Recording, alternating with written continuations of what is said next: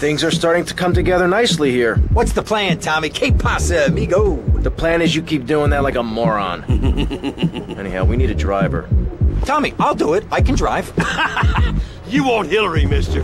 Not some smart-talking law school chump. Hillary's a real deal. You ain't never seen anyone drive so fast. I'll give him a call here. Hey, Hill. It's Phil. How's it going? No, don't talk. We'll reminisce later. You want to do me a favor? I got me a guy from up north. No, I don't think he was in the service. But he wants a driver for a bit of action. Okay, I understand. What'd he say? Well, he'll do it, no problem. Well, there might be a little problem. See, he has abandonment issues.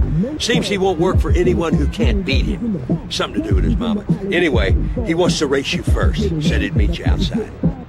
Abandonment issues. Who is this freak? Why can't I meet someone normal for a change?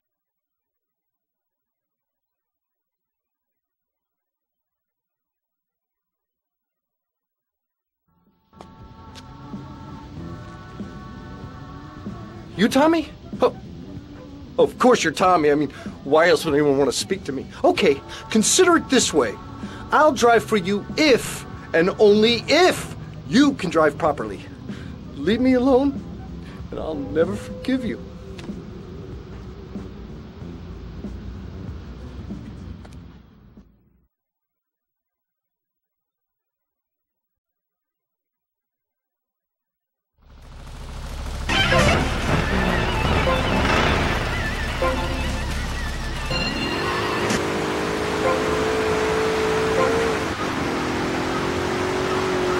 They aren't being paid much.